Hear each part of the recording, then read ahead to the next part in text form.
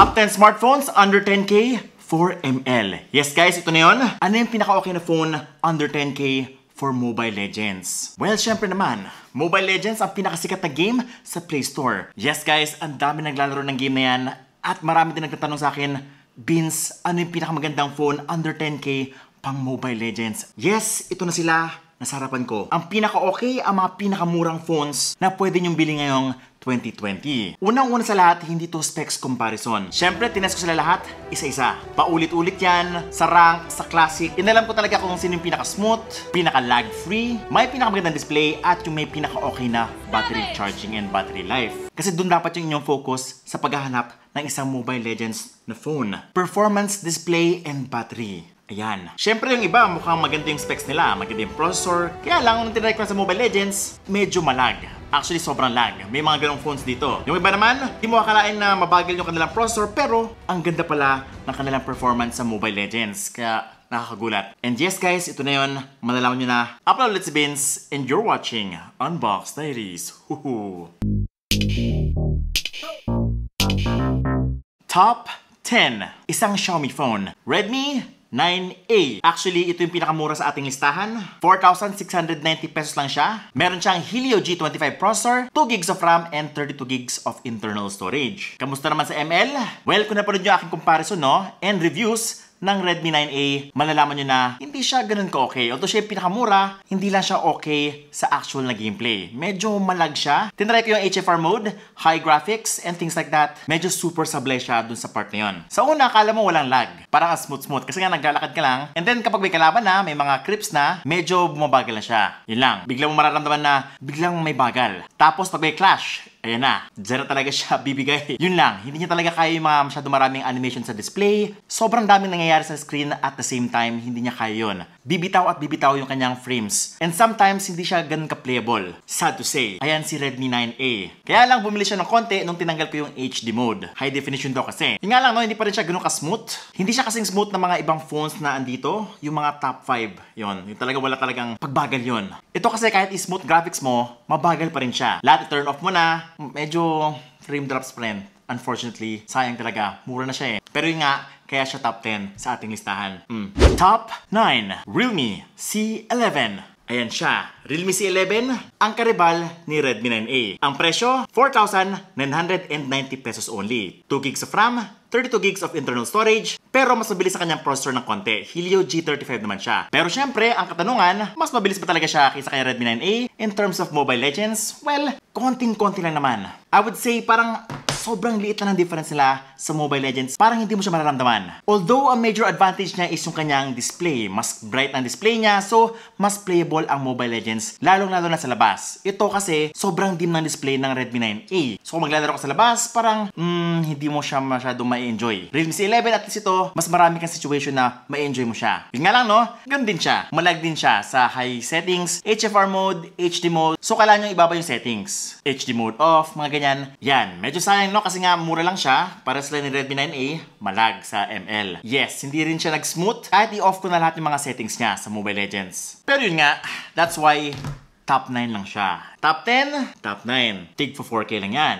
Up next ay si Realme C3. Yes, itong phone ay lumabas sometime in March or February. Itong phone na to ay isa sa mga pinakasulit na phones na lumabas nung time na yon. Like, super baba ng presyo niya. 5,990 pesos only lang siya. Meron ka ng mid-range processor, Helio G70. It was too good to be true. Pero ngayon, sa Mobile Legends, siguro dahil sa bagong updates, ayun lang. Actually, wala yung phone dito, so nag-ask ako ng help sa isa sa mga subscribers ko. Si Davids Sardinio. Thank you, Davids, ha, sa pagbigay na sa akin ng information about sa Realme C3. Kasi wala na sa akin yung Realme C3 na pamigay ko na sa aking mga subscribers. Giveaway siya dati. Pero yun nga, just like other users dun sa group ng Realme C3, nagpa-frame drops talaga si Realme C3 dahil sa bagong update. Siguro dahil sa bottleneck to, no? May mali sa code, kaya bumabagal yung software masyado. Malamang sa malamang, hindi to problema ng Mobile Legends. It's a matter of the software na hindi siya ganun ka-optimized, no? Siguro marami na siyang kinakain ng memory. Lahanin, 3 gigs lang yung kanyang RAM. Baka doon sa bagong update, medyo marami na siya masyadong pinaprocess,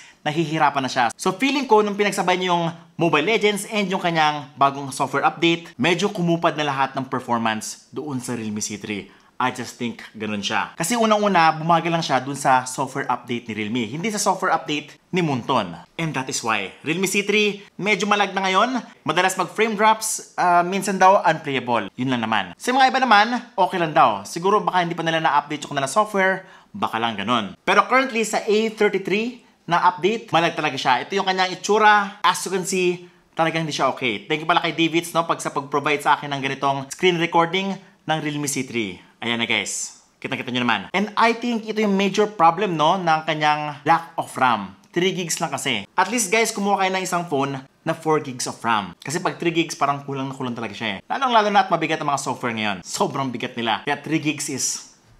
And feeling ko, yun din yung problema dito sa Redmi 9A and Realme C11. Malit din yung kanilang mga RAM. Pero huwag kayong magalala. Kaya nga siya top 7 lang, no? Si Realme C3. Next on our list is... Humidigi A7 Pro. Tanan! Yan. Actually guys, na-review na ito na siyang same price as the Realme C3. 5,990 pesos only. 464 na siya. So 4 gigs of RAM, 64 gigs of internal storage. More than double the Realme C3. At least for the storage, no? And yung nga, 4 gigs of RAM na siya. So, and 1080p display na to guys. So, ayun nga, napansin ko, ang bright ng kanyang display. Kaya kapag nagmo-Mobile Legends ako dito, okay ang kanyang itsura. Also, compared sa tatlong smartphones na nauna, no, mas smooth siya kaysa dun sa tatlo. Napansin ko lang. Pero malag pa rin siya na konti. Hindi pa rin siya kasing smooth ng mga ibang smartphones na andun sa top 5. Yes, kapag lumundag na tayo sa top 5, doon na mawawala yung parang feeling of lag. Pero ito, since top 4 pa lang tayo, and yun nga, Helio P23 lang yung kanyang processor, medyo last year pa, no? Ang bago kasi ngayon mga Helio G series na, pang gaming talaga sila. Kaya lang, hindi pa optimized. Ito kasi na-optimized na guys. Medyo matagal na yung kanyang processor, so okay na okay siya ngayon. Pero napansin ko, kailangan naka-smooth graphics lang kayo dito. Kung gusto niyo mag-HFR mode and HD mode on. Medyo malag kasi. Yes, ganun ka-complicated ang Mobile Legends sa mga smartphones. Lalong-lalo na sa mga less than 10K. Mahirap maghanap ng okay na smartphone pang Mobile Legends at less than 10,000 pesos. Kadalasan, naglalag sila. Pero yun nga, 464 na siya, 1080p display na, and USB Type-C pa siya. So, ito yung first na 1080p display sa ating listahan. And USB Type-C. Kasi nga itong tatlo, nung nauna, micro USB lang and 720p display lang sila. And madidilim yung kanilang mga display. So, ayun na naman. Pero guys, huwag kayong maglala, malapit na tayo sa ating mga smooth phones. Yung talagang smooth sa Mobile Legends. Ito na yun. Malapit na. Top 6. Huawei Y6P. Gulat kayo, no? Well, unang-una, 464 din siya and 5,000 mAh of battery. Yun nga lang, Helio P22 yung kanyang processor. Medyo mas mababa pa sa Humidigi A7 Pro. Pero, since wala siyang Google, mas mabilis lahat ng mga apps niya. Can you believe it? Yes, yung Huawei Mobile Services ay mas smooth pa, mas optimized, and mas lag-free compared sa GMS, Google Mobile Services. Yung Google kasi guys, medyo mabigat. Mabigat talaga siya sa smartphone. And compared sa HMS, yung kay Huawei, magana-magan siya. Kaya nung na-review ko siya, napansin ko, ang smooth na experience. Mapa social media, sa home screen, napaka-swabe niya guys. And syempre, okay na okay siya sa Mobile Legends. Yung nga lang no, ang pinaka-max niya sa akin, I guess, medium graphics. Pero, naka-turn on yung kanyang HD mode at yung HFR mode niya na may shadows. Okay yan. Kasi napansin nyo kanina, kahit ibaba lahat yung mga settings ng mga naunang phones, medyo malag pa rin sila ng sobra. Pero itong si Huawei Y6P, which is nabenta ko na, smooth siya sa Mobile Legends. Feeling ko talaga, ginalingan ni Huawei ang pagsuyo kay Munton dito sa game na to. Kasi ang okay eh. Sobrang playable niya from start to finish. Yun nga lang, medium graphics lang. Kasi siguro, dahil dun sa processor niya, yun talaga yung limit ng Helio P22 processor. Ayan. And syempre, meron na rin siyang 5,000 mAh battery. Yun nga lang, wala siyang fast charging or 10 watts lang, medyo mabagal. Okay, so ito na. Top 5. Redmi Note 9. Gulat ba kayo na hindi si Redmi 9 or si Redmi Note 9S? Bakit si Redmi Note 9 ang ating top 5? Well, currently, ito na yung other than the Redmi 9A ay merong MIUI 12. And from the looks of it, medyo mabigat yung kanyang software update, si MIUI 12. And naapektuhan si Mobile Legends. Dati hindi naman ito ganito eh. Yung MIUI 11 pa lang si Redmi Note 9, ang smooth niya nun. MIUI 11. Nung in-update ko sa MIUI 12, biglang bumagal yung game. As in, like, frame drops, bumibitaw na siya, parang hindi na siya ganun ka-playable compared sa dati. Unfortunately. Kitang-kita nyo naman na kahit nagpa-farm na ako, medyo malag siya. Parang, hindi okay ah. Pero yun nga, yung kanyang presyo, 7,990 pesos, 364. Meron pa siya isang variant, no? 9,990 pesos na. 4128 naman yon. Tapos 1080p display na siya, USB Type-C, may fast charging up to 22 watts. Meron pa siyang 48 megapixel camera. Isa talaga siya sa mga pinakasulit na phones na lumabas. Yung nga lang, after the update, medyo bumagal ang Mobile Legends. Tulad na sabi ko, it's not about the specs. Kahit sabihin mo pa mayroon siyang Helio G85 processor, which is napakabilis. Yung nga lang, hindi siya nagre-reflect sa actual usage. Medyo nababagalan ako sa kanyang software ngayon. Hopefully, ma-resolve nila to in the near future. Pero yun nga, during this recording, tinry ko siya kanina lang. Nag-classic ako. Bakit ganun? Ayan si top 5. Okay, so top 4. Guys, dito wala na kayo makikitang pag-frame drops. Wala nang frame drops dito, guys. Itong apat na phone na to ay yung mga pinakamalupit, pinaka-lag-free phones you will find in the market. Ang nagkakatulong na lang sa display, sa charging, which is, kailangan nyo malaman yon. Kasi for me, okay nga yung kanyang performance, swabe naman, kaya lang, yung display medyo dim. Or, medyo mabagal yung kanyang charging. Or, mabilis siya maubos yung battery. Mga ganun. Which is essential din sa pagpili ng isang magandang Mobile Legends phone. Pero yun nga, ito na yung top 4. See? Ito na siya, guys. Yan. Teka lang, Vince. Bakit yan? Di ba nga sinabi ko, kailangan maging smooth muna ang Mobile Legends. Yun yung unang-una. And then na nga, chinek niya yung box na yun. Very smooth siya sa Mobile Legends. High graphics, HFR mode, HD mode, halos lahat. Ito yung kauna-unahang phone na hindi talaga nag-lag sa high settings. Like, wala talaga akong naramdaman. Sobrang smooth niya, sobrang okay niya, guys. From start to finish, wala akong masabi. Isa to sa mga pinakamabilis, pinaka-smooth sa Mobile Legends. Constant 60 frames per second ang makukuha nyo dito sa Huawei Y7P. And I think ang nagdala dito is yung kanyang processor, si Kirin 710F. Medyo last year pa yung kanyang processor, yung nga lang, sobrang optimized na kasi. Ang story kasi nito, guys, nakita ko naglalaro ng Mobile Legends sa aking editor, and yung kanyang smartphone is napaka-smooth. Sabi sa kanya, ganda naman ng Mobile Legends mo. Naka-HFR mode na ba yan? Yan, sir. Yan o. High graphics din o. As in guys, sobrang smooth niya. Ang sabi pa niya sa akin, ang sarap daw sa mata. Ang gamit niya pala is Huawei Y9 Prime. So pares lang sila ng processor. So, inisip ko, since same sila ng processor, tinest ko din to, ganun din yung kanyang performance. Yung nga lang, Huawei Y9 Prime is last year pa yon. Ito yung latest nila, Y7P. Yung nga lang, 720p lang kanyang display and 4,000 mAh of battery lang. Mabagal ang charging, 10 watts lang. So, doon lang siya nagkulang, no, sa extra specs na kailangan mo para mas gumanda pa yung experience mo sa Mobile Legends. Kasi nga, paano kung like kang low bat, maghihintay ka na konti or matagal. Tapos guys, yung presyo ni Huawei Y7P ay nabawasan na ng 1,000 pesos. Dati, 9,990 pesos siya, 464. Ngayon, 8,990 pesos only na lang siya sa Lazada, 464. Okay, Huawei Y7P, top 4. Alright. Okay, so dito sa top 3 guys, medyo nahirapan ako. Kasi halos lahat naman sila is okay. Lahat sila sobrang smooth. Hindi ko talaga nakita yung difference in terms of smoothness and bilis sa kanilang tatlo. Pero, nagkatalo na lang sa mga ibang specs like yung battery and yung display and syempre yung pricing din. At top 3, si Realme 6i, the Maleta phone or watermelon phone. Sa lahat ng mga Realme phones na na-review ko as of late, ito lang yung hindi bumagal. As in, seriously. As of this recording, yung pinaka-latest na software niya is very smooth. Same siya ng performance ng Huawei Y7P. Ganun siya kaswabe. Walang lag. Playable from start to end. Mag-i-enjoy ka dito ng paglalaro ng Mobile Legends sa Realme 6i. Yung nga lang, 720p lang kanyang display. Pero 5,000 mAh battery naman siya. And 18 watts fast charging. Ayun, meron na siyang ganun. Tapos bright naman yung kanyang display. Actually, mas bright siya sa mga ibang phones eh. Napaka-bright niya. Yung nga lang, medyo may kamahalan siya. Presyo niya, 7,990 pesos, 364 yon. Meron din siyang 4128, pero 9,990 pesos na siya. So, yun lang. Paano kung malaki yung 8K, no? So, technically, mas okay siya kay Huawei Y7P. Mas malaking battery, USB Type-C na. Kaya lang, top 3 lang siya, di ba? Medyo impressive na siya sa Mobile Legends. Kala nyo, ito na yung pinaka-okay, di ba? 7K lang, tapos okay na. Well, itong top 2 guys ay magugulat kayo. Sa lahat ng cellphone na nakita nyo, ito yung pinaka-mura na pinaka-smooth sa Mobile Legends na na-experience ko. Like, lahat ng settings naka-high, HFR mode, HD mode, lahat yan, pero hindi bumagal. Same processor sila ni Realme 6i, Helio G80 processor. Yes, same na same ang kanilang performance, constant 60 frames per second. Yun nga lang, mas mababa siya ng 1,000 pesos kay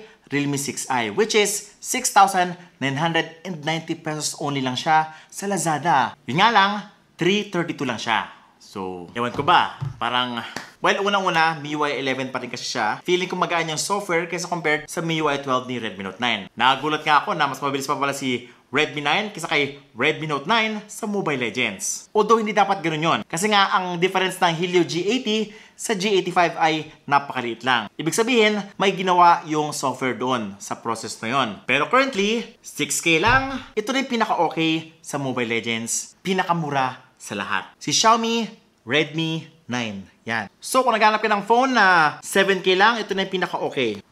7K lang. May 1080p display ka na, 5,000 mAh battery, and meron ka pang 18 watts na fast charging. Nga lang, medyo dim yung kanyang display. So, yun yung parang pinaka-problem niya. Medyo madilim. Pero kasi ito yung pinakamura na smooth yung Mobile Legends experience. Tapos may fast charging ka pa and malaking battery. So, cash number 2. Pero sino yung number 1? Mukhang alam niyo na to. Ito yung lagi kong nire-recommend sa Mobile Legends. Pinaka-okay sa lahat. And probably the best priced phone to date. Ang Xiaomi Redmi Note 9S. Guys, when it comes to smooth, kasing smooth niya yung tatlo dito. Realme 6i, Redmi 9, and si Huawei Y7P. Kaya lang, ang main advantage niya is, meron siyang bright display, tapos 1080p pa yan. Meron ka pang up to 22 watts na fast charging. Also, naka-Snapdragon processor na siya. Which is, ang Snapdragon 720G. Siya na may pinakamurang Snapdragon 720G sa lahat ng phones ngayon. Ang sumunod ay si Realme 6 Pro, which is about 16,000 na yun, no? Ito guys, 10,000 lang. Meron ka na Snapdragon 720G processor. So kahit hindi Mobile Legends ang laruin nyo, kayang-kaya niya kahit yung mga pinakamabigat na mga games sa Play Store. And best of all, hindi siya umiinit. Napansin ko kasi, kapag MediaTek yung processor, kahit Helio G series pa yan, medyo umiinit yung kanilang phone, yung processor niya. Pero ito guys, Snapdragon na siya. So, smooth na siya, cool pa, maganda yung display, maganda yung kanyang battery, tapos glass pa yung kanyang material. Ito yung lagi ko sinasabi na sobrang murang binenta ni Xiaomi. Parang palugi niya binenta. Kaya it really makes sense, no? To save up for this phone. Talagang karapat-dapat siyang pag-ipunan ng pera. Na kahit almost double siya ng Redmi 9A, ibang klase naman ang nabibigay niya para sa inyo. At guys, kung competitive kayo, meron din siyang 5 GHz Wi-Fi. So, ibig sabihin, mas mabilis ang kanyang networking capabilities kaysa sa other phones na to. Except, siguro si Redmi 9. Actually, nakalimutan sabihin, si Redmi 9 ay merong 5 GHz Wi-Fi din pala. Kaya din pala siya number 2 sa ating list. Kasi nga, meron siya ganon. And yung kanyang rival na si Realme 6i ay walang 5 GHz Wi-Fi.